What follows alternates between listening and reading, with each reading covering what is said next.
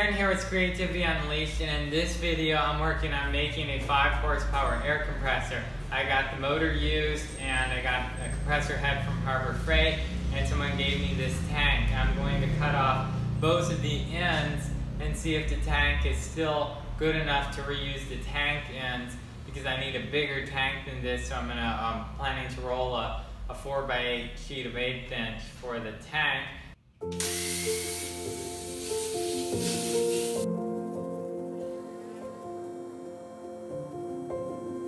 Well, there it is. Just used a chisel to knock it open. And apparently somebody thought it was their trash bin beforehand.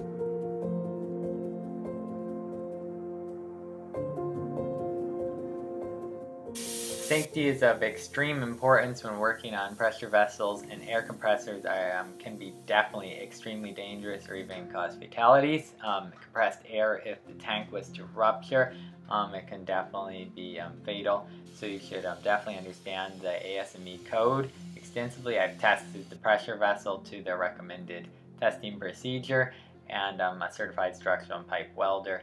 So yeah, I don't recommend this unless you know what you're doing. Alright, let me show you guys where I'm up to right now. I've got both of the tank ends ground down and polished up. It looks like at some point they hit them with a heavy sludge to try and see how the integrity of the tank was, if it was really rusted or not. I'll probably knock these out, heat them up with deoxyacetylene. I took a 4x8 sheet of 1/8 inch steel, took it to a place where they had a roller, and they rolled it for me for about $15 and cut it down to size. This is about 7 foot around. Another thing that'd be good to mention is that you can definitely make your own tank ends. You can take a heavier piece of metal, cut it into a circle, heat it, and then hammer it until you finally get the curved shape you like, or else you could cut slats out of it at the correct places and then kind of fold it and weld the seams, and you could definitely make tank ends that way. Now you can see once I cut where the weld was, the inner band that was where the old tank was welded, where they had it like flanged together, just was able to come right out.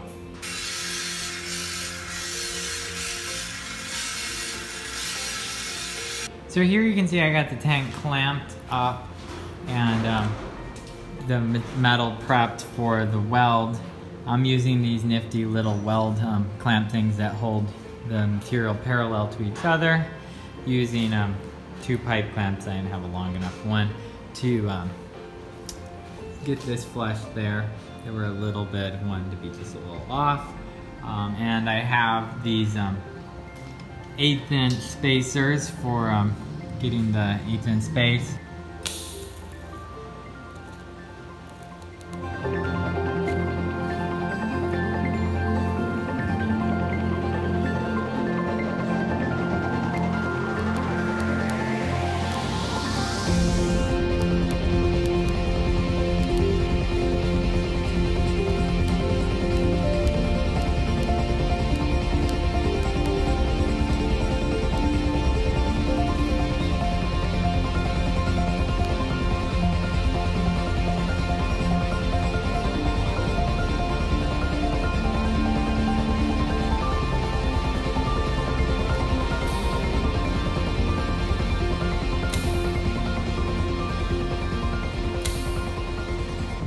So here's how it looks after getting it tack welded up.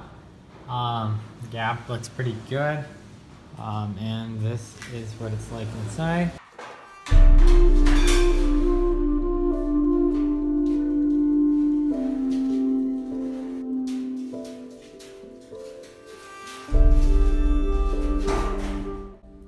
So I just dropped the tank end in from the top to see how it would fit.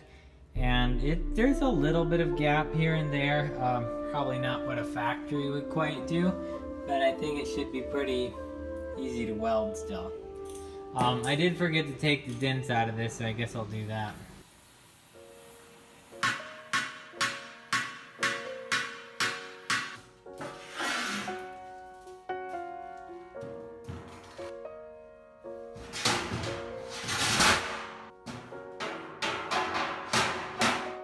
Alright, I got the input in and got one tack on it. There's some spots where the gap is a little bit more than I would like to see, but I can definitely close it up with a hammer while I'm welding. What I'm trying to decide is whether I should have the tank vertically or horizontally.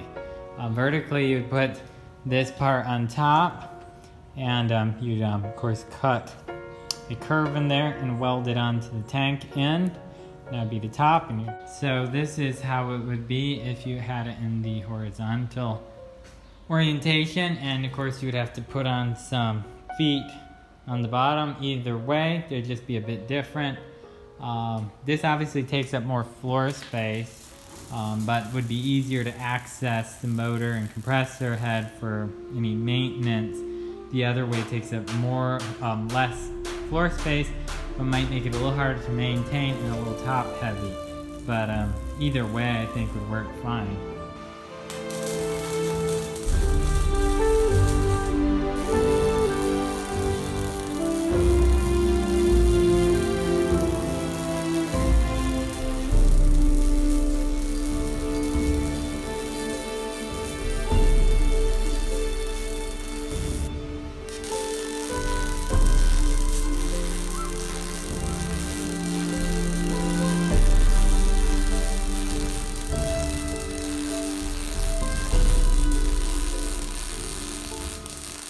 So here's the spot that's the worst on the tank end. The pitting is pretty bad, as you can see.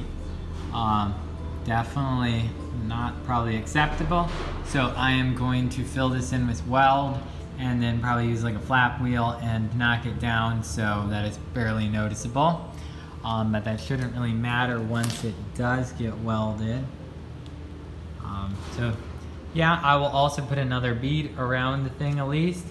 There's a few spots, there's a bit of suck back where the gap was just a little bit wider than I would like to have. So here you can see I'm layering up the beads. Might not look perfect, but it's definitely very usable. And then I'll use a flap wheel probably to knock this down. You can see now it's pretty well corrected.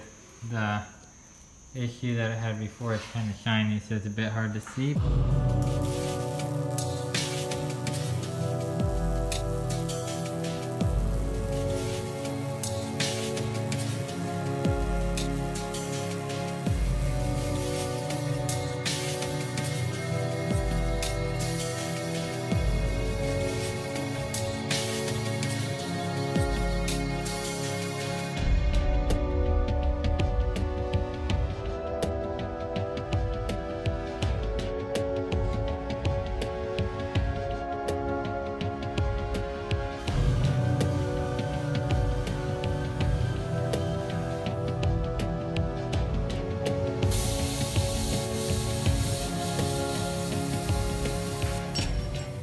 So here's the leg design that I have going on now.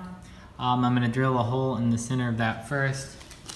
This is the template I made out of some particle board, and then just use that to plasma cut them out. And this should just weld right onto the bottom tank end and be able to have a rubber support between it and the floor.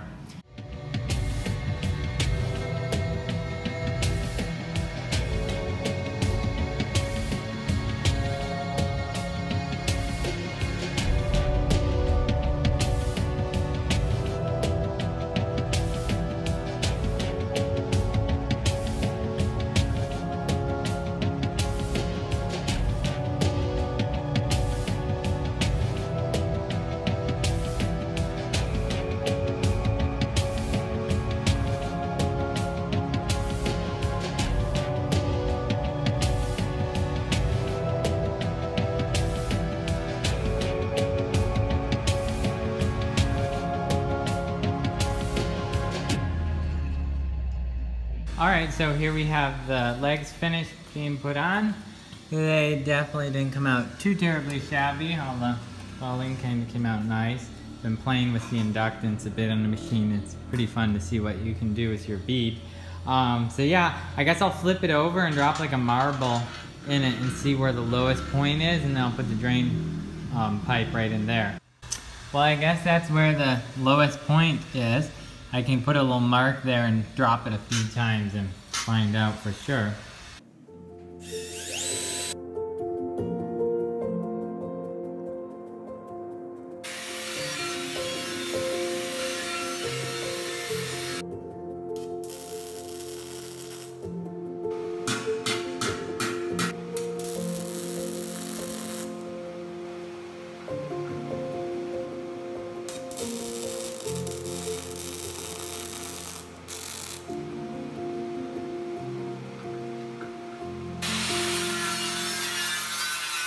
Alright, so we stuck the lid in like this sideways and then started hammering it up, and we got it in a little too far at a few spots, but we can just hammer it out.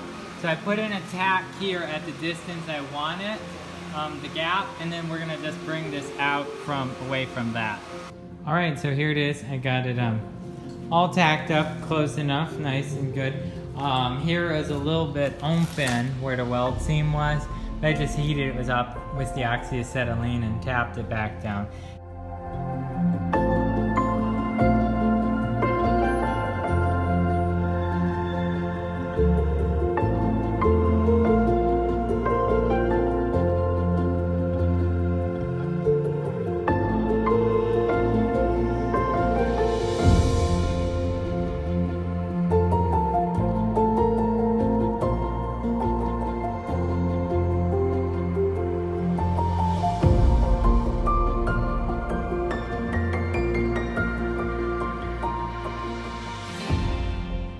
So here it is, it's now a tank, I would say officially.